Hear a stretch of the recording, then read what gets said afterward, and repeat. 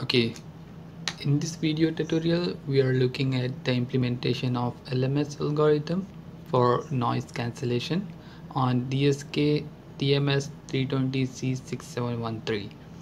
The motivation of this algorithm, the motivation for this experiment is the noise cancellation earphones which are trending nowadays, and obviously they might be using some faster algorithm, because this algorithm is little bit slower for that kind of applications. So before we go for the implementation part, let me just give you a brief idea of the mathematics behind this algorithm. It completely depends based on the adaptive filter. This algorithm is based on the adaptive filter, and an adaptive filter is a device that relates two signals or two systems by creating a logic between them. Alright, and in this structure, the structure that you see on the screen is a general configuration of adaptive filters, where we have a desired signal Dn, a reference signal Xn, adaptive filters coefficients Hn, and the output of the adaptive filter Yn. So what exactly we are doing here is we are subtracting this Yn from Dn, and the resultant error, the resultant difference is called error, which is fed back to the adaptive filter. And in that way, adaptive filter by taking the value of error decides that how much variations or how much adaptation it needs to be done in the coefficient, so that the signal Yn will be equal to the signal Dn. We are trying to train this Xn signal by multiplying with Hn, so that the Yn is equal to Dn. And if we substitute the value of Yn, that is Hn into Xn, we will have the first equation. If we take the square of this error signal, then we will have equation like this, and we are calling it Jn. And if we take the derivative of Jn with respect to Hn, we will have minus 2En Xn. We will use this equation later, so let's keep it in this way for now. Okay, so to relate those two signals, we need to find the best optimum filter. Okay, let me tell you one thing. Our aim, our objective in this experiment is to reduce the error. The minimum the error is, the perfect signal we will have. Alright, so if we plot the square of the error by taking it on y-axis and the filter coefficients on x-axis, then we will get a parabolic curve like this.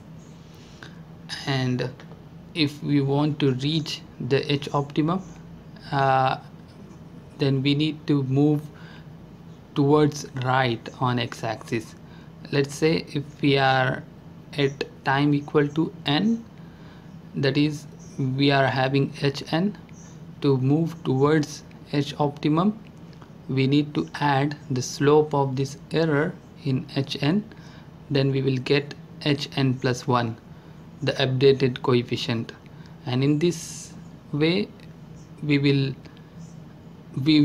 reach to H optimum. And this equation describes the operation that we need to perform here. Alright, and let's substitute the value of this derivative which we have calculated in the equation 3, and the final equation will be this one: Hn plus 1 equal to Hn plus mu En Xn, where mu is the adaptation factor. If we look at the summary of this adaptive filter, then we will have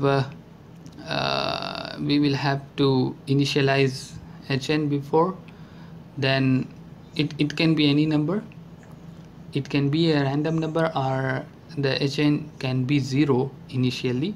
Then we will calculate error, then update those coefficients, and these two steps are repeated until we get the minimum value of error.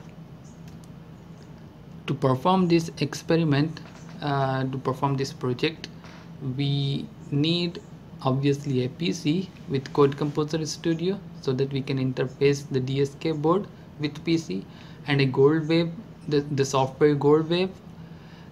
This software, we use this software to generate the signal.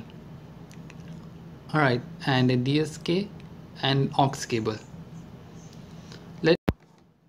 Now let me show you how we are generating the signal in Gold Wave. This is the window of the software Gold Wave, and if we go to the tools, expression evaluator, then from here we can select whatever signal we want, and the Gold Wave will generate that signal for you. And the signal in white is a sine wave, and the signal in red is the noise signal. So let's play these two signals individually and see how they sound. First I'm playing the sine signal.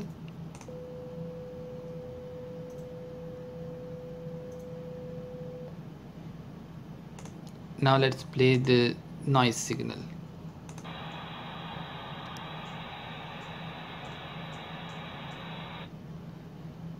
Now I'm gonna play both the signals together.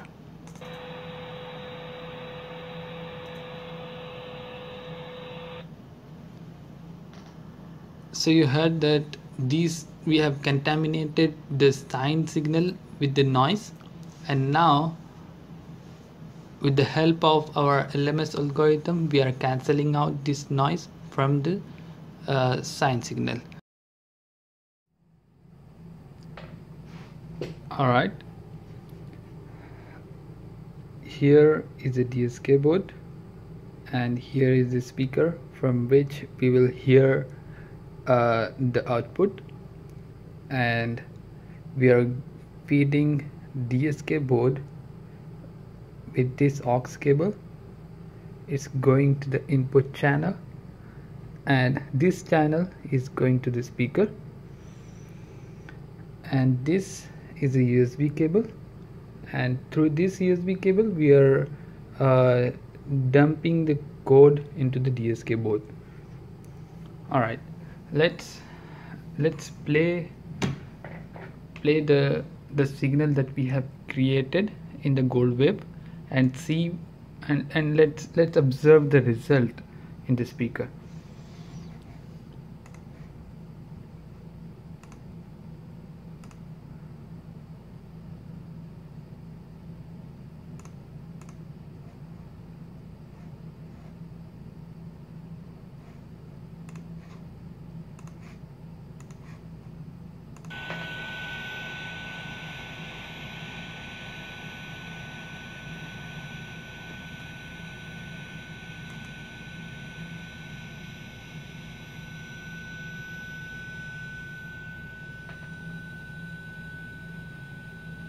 So if you observe carefully, in the beginning there was some noise, and now it's playing a pure and perfect sine wave signal.